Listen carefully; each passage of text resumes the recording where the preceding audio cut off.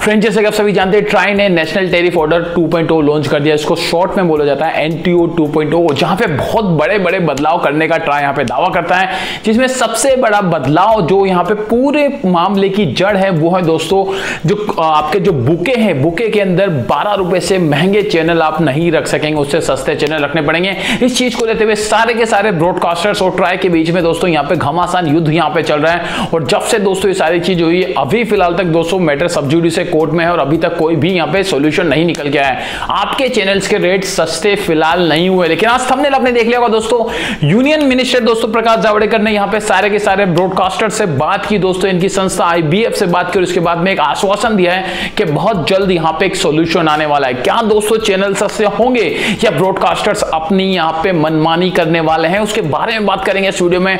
Please बने रहिए इस वीडियो के साथ अंत तक। मैं हूं आपका दोस्त नील शेखावत और आप देख रहे हैं हमारा चैनल टेक्नो नील फ्रेंड्स। अभी सब्सक्राइब करें हमारे टेक्नो नील चैनल को और हमें बनाइए 1 मिलियन की टेक्नो नील फैमिली। इसके साथ साथ इस घंटी के बटन को जरूर दबा दीजिए हमारे आने वाले सारे टेक वीडियोस सबसे पहले देखने के लिए दोस्तों। तो फ्रेंड्स, जैसे कि आप सभी जानते हैं, ट्राई के चेयरमैन RS शर्मा जी ने दोस्तों जब पहली बार नेशनल टैरिफ ऑर्डर 2.0 लेके आए थे दोस्तों, तब उन्होंने दावा किया था कि आपके DTH के बिल्स यहाँ पे आधे हो जाएंगे। वैसा नहीं हुआ दोस्तों, और 2019 खत्म होते होते उन्हें ये बात माननी पड़ेगी जो दोस्तों यहाँ पे नया कानून आया था DTH का, उससे लोगों के बिल यहाँ पे डबल हो गए।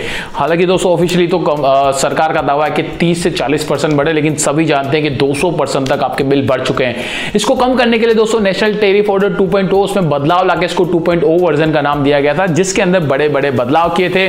NCF के अंदर अच्छी खासी कटौती की गई फ्रेंड्स, उसके साथ साथ मल्टी डी पॉलिसी में भी NCF में कटौती की। उसके साथ साथ दोस्तों सबसे बड़ा बदलाव जो यहाँ पे किया वो यहाँ पे इन्होंने किया है कि बुके जो होता है, जो आपको जी वाला, कलर्स वाला, स्टार वाला जो बुके बना के देते हैं, उसके अंदर जो मेन चैनल्स होते हैं वो जो होते हैं इंडिविजुअली 22 रुपए के मिलते हैं।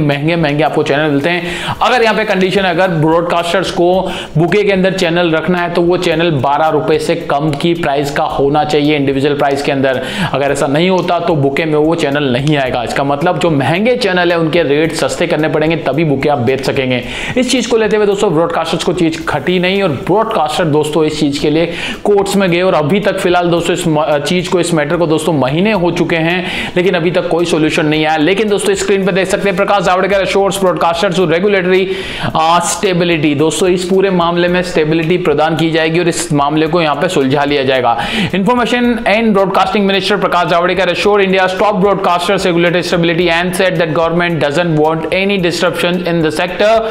जब यहां पे कोई प्रॉब्लम चल रही है, सरकार की तरफ से दोस्तों प्रकाश जावड़ेकर ने बताया कि हम किसी भी तरह का यहाँ पे डिस्ट्रप्शन है, प्रॉब्लम नहीं चाहते हैं, सारी चीजों को सॉर्ट आउट कर दिया जाएंगे। इस तरह का दोस्तों यहाँ पे मिनिस्टर जी ने यहाँ पे आश्वासन दिया है। सारे के सारे ब्रॉडकास्टर्स के साथ उनकी मीटिंग हुई है। कौन कौन से ब्रॉडकास्टर दोस्तों मीटिंग में, तो उसके बारे में तो बात करेंगे ही।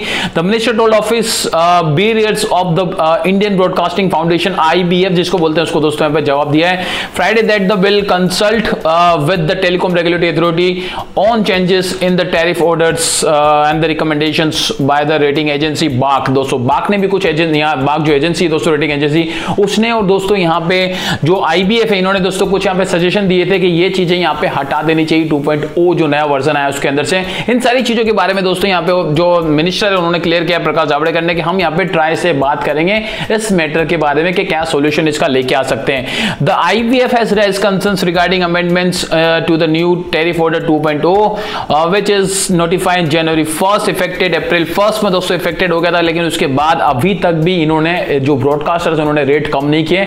जो मैंने आपको बताया कि बुके वाला जो मैटर था वो जो है दोस्तों इन लोगों को बिल्कुल भी नहीं ना। इनका कहना ये है अगर यहाँ पे चैनल के रेट हमको कम करने पड़ेंगे तो जो छोटे चैनल है वो तो बर्बाद हो जाएंगे और हमें यहाँ पे प्रॉफिट बिल्कुल भी नहीं मिलने वाला। कुछ इस तरह का दोस्तों यहाँ पे बयान इनका निकल गया दोस्तों। जावड़ेकर जी ने दोस्तों बताया कि one of the hardship the sectors going through the because of the COVID-19 pandemic and the lockdown extended supports the sector.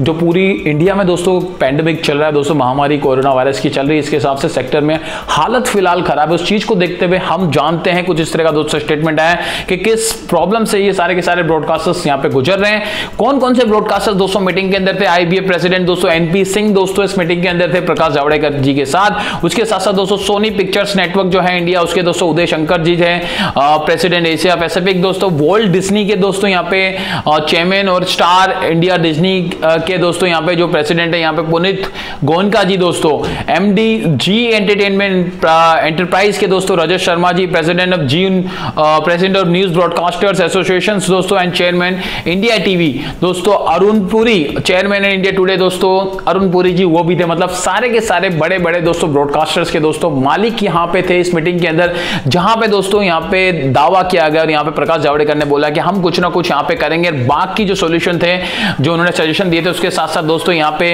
IBF ने जो सजेशन दिए थे उनको देखते हुए आने वाले टाइम के अंदर कुछ यहाँ पे सॉर्ट आउट लेके आएंगे। लेकिन दोस्तों फिलहाल कोई भी क्लियरिफिकेशन यहाँ पे नहीं आया है कि यहाँ पे क्या होने वाला है। दोस्तों अगर यहाँ पे एनटीओ में फिर से चेंजेस किए जाएंगे ये होगा, या तो दोस्तों ये जितने भी ब्रॉडकास्टर्स है क्या ये अपनी बात पे मड़े रहेंगे और दो रेट्स हैं वो कम करेंगे नहीं करेंगे, इस चीज का क्लियरिफिकेशन यहाँ पे नहीं आया। लेकिन दोस्तों जो भी अपडेट होगी सबसे पहले आपका भाई आपको बताएगा। लेकिन फिलहाल दोस्तों आप मुझे बताइए क्या जितने भी ब्रॉडकास्टर्स इनको रेट कम करने चाहिए कि नहीं करने चाहिए? मुझे तो दोस्तों बिल्कुल भी ऐसा नहीं लगता कि 22 रुपए से अगर 11 रुपए 12 रुपए या 10 रुपए कर देंगे तो इनको कोई नुकसान होगा, क्योंकि इनकी एक्चुअल अर्निंग जो होती है वो एडवर्टाइजमेंट से होती है जो अच्छा खासा पैसा मिल जाता। तो भी दोस्तों 10-12 रुपए में अगर चैनल देंगे तो इनको नुकसान बिल्कुल भी नहीं होता।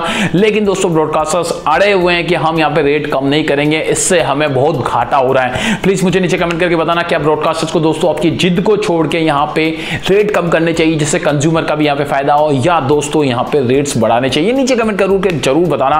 ये वीडियो को अच्छा लगा इन्फॉर्मेटिव लगा तो एक थम्स अप जरूर दे देना। आपके भाई का चैनल है, इस वीडियो को शेयर कर दीजिए सारे दोस्तों के साथ, उन्हें डेफिनेटली अच्छा लगेगा। पहली बार हमारे चैनल पे पहली बार हमारा वीडियो देख रहे हैं, नीचे आपको लाल कलर का बटन दिखेगा, उसको सब्सक्राइब का बटन बोलते हैं, उसको दबा के तोड़ दीजिए। उसको दबाने से आप हमारी छोटी सी टेक्नोनील फैमिली के वीआईपी मेंबर बन जाएंगे। उसके पास ही दिखेगा एक घंटी का बटन, उसको जरूर दबा देना। उसको दबाने से जब भी मैं एक नया वीडियो मेरे चैनल पर अपलोड करूंगा सबसे पहले आपको मिल जाएगा उसको नोटिफिकेशन, सबसे पहले आप देख सकेंगे मेरा नया वीडियो। आज के लिए इतना ही, फिर मिलेंगे एक नए वीडियो के साथ एक नई बड़ी अपडेट के साथ। तब तक के लिए bye, take care, always keep smiling.